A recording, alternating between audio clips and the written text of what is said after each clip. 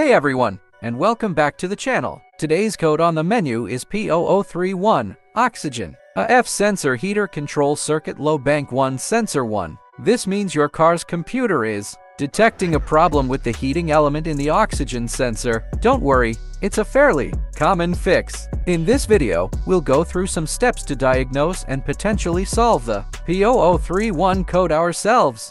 Before we dive in, a quick disclaimer. While some of these fixes can be done at home, car repair can be tricky. If you're not comfortable with any step, it's always best to consult a certified mechanic. The P0031 code refers to the oxygen sensor in Bank 1, Sensor 1. Bank 1 is the side of the engine with cylinder number 1, and Sensor 1 is the one closest to the engine block upstream of the catalytic converter. This sensor plays a crucial role in optimizing engine performance and fuel economy. It heats up quickly using a built-in heater, allowing it to reach operating temperature faster and send accurate signals to the engine control unit ECU about the air-fuel mixture.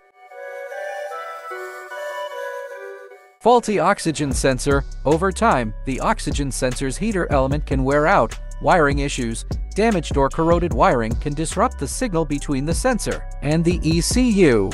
Tools you'll need: OBD-II scanner to check and clear codes, multimeter for electrical testing, socket wrench set to remove the oxygen sensor, replacement oxygen sensor. Consult your car's manual for the right part, optional, repair manual for your specific vehicle.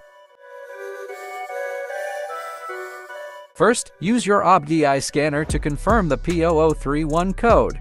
Visual inspection. Pop the hood and locate the oxygen sensor, usually screwed into the exhaust manifold. Look for any visible signs of damage on the wiring or connector.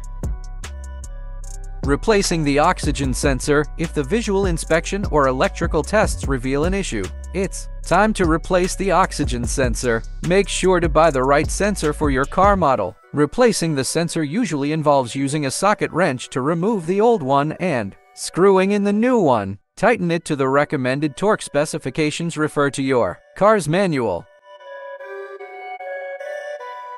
Once you've replaced the faulty part or fixed the wiring, clear the P0031 code using your OBD-II scanner. Start your car and let it run for a few minutes. Then, take it for a short drive to see if the code comes back. If the code stays clear, you've successfully fixed the problem. If you're not comfortable with any of these steps, remember, there's no shame in taking your car to a trusted mechanic. They have the expertise and tools to diagnose and fix the P0031 code efficiently. But for the DIY enthusiasts out there, hopefully, this video equips you with the knowledge to tackle this common car problem. Thanks for watching. Don't forget to like and subscribe for more car care tips.